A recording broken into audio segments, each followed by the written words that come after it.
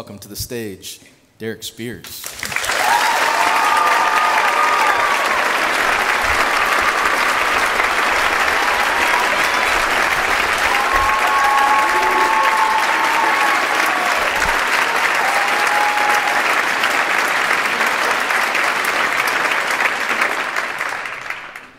All right, my name is Derek Spears.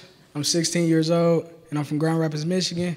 My poem is called Third Grade Bullies because growing up, I was bullied a lot, and it's basically about how, from me, going through that experience of getting bullied changed me into a bully, and how I want to get back in touch with that little kid I used to be.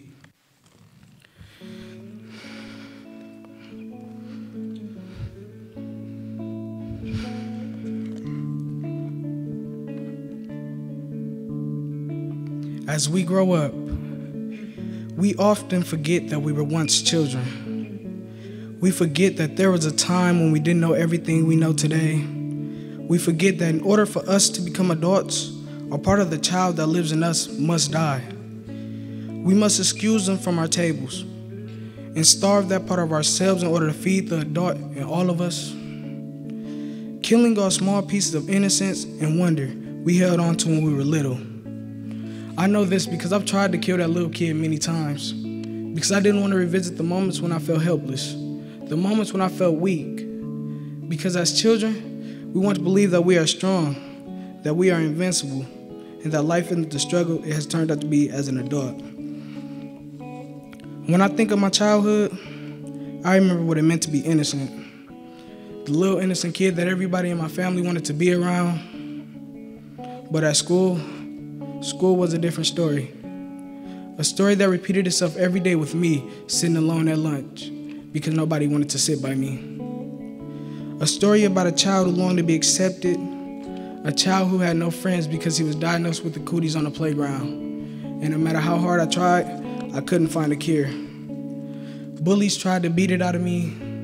Gang members tried to scare it out of me. Like the time they took my basketball, and every time I tried to take it back, I found myself on the ground. Over and over again, struggling to get up. It was as if God was giving me a preview of my future. Or like the time I felt fists in my face because I didn't want to give them my money, I didn't want to give them my innocence, even though I could already feel it leaving me. By the time I was in 4th grade, I had grown tired of people taking my things I didn't want to give them and getting beat up when I didn't. I had grown stronger, grown a 5th layer of skin, and grown a 6th sense, and learned that the impression an open hand makes doesn't last as long as a closed fist. I have been beaten up so many times that I lost track of that little innocent kid that was now hiding in the deep dark corners of my mind where only shadows hid before. I began to bully those who bullied me and found the antidote for my cooties and a force behind my bare knuckles.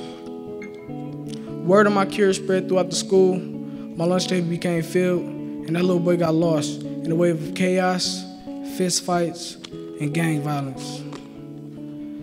I've only seen him a few times since the 4th grade. Quick glimpse of him in the mirror, short sounds of him sobbing when I close my eyes at night. I think he's still hiding in those dark shadows. Sometimes I try to talk to him, ask him if he can remind me of what it felt like when we were both innocent. But he just looks at me in those brief exchanges we share in the mirror. I've tried to tell him that I didn't mean to lose him, that I was just trying to protect him. But the truth is, while I was trying to protect us from getting beat down, I was becoming a monster I was trying to destroy in the process. And that little kid, he knows that this is what we've become, that this is what I've become, that I've bullied him into those corners as much as anyone else, that I've become my own bully and terrified the child in me. And so before you, I'd like to ask him to come out from hiding in those dark shadows, to stand out in the light and show me his face so I could hold it a moment, wipe away his tears, and tell him that he never needed to clench his fist, that an open hand is the most beautiful gift he could have given to anyone, especially those who scare you the most and the other kids diagnosed with the cooties, because we all have things that scare us, and it doesn't make us weak. It makes us human. It reminds us that before we knew everything, we were just children who needed the example of an open, outstretched hand to show us that we are not alone.